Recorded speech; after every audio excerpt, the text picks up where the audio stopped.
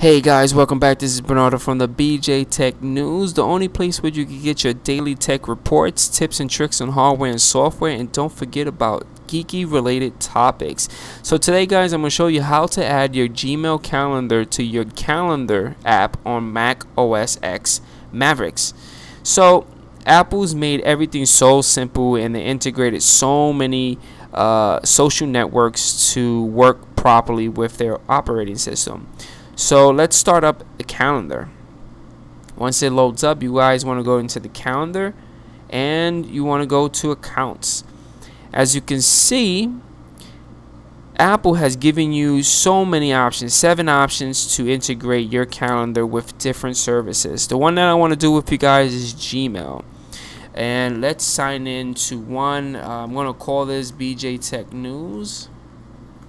And let's log in to an account.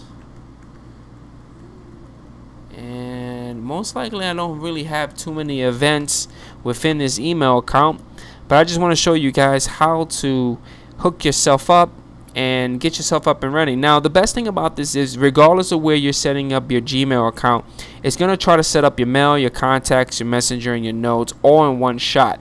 But for this video, I only want my calendar stuff. I'm going to uncheck everything else and just leave calendars checked off. We're going to hit done. It's going to start talking to itself. Right now it's inactive.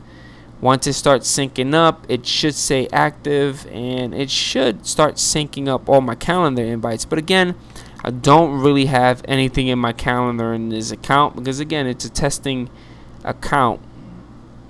And it looks like it's up and running, and that's it, guys. That is how you set up your Gmail account to your calendar app within the Mac OS X. Now this operating system that I'm actually testing all this stuff out, guys, is actually 10.9. So hopefully you guys enjoyed this video. Please leave a comment below, and I'll catch you guys later. Peace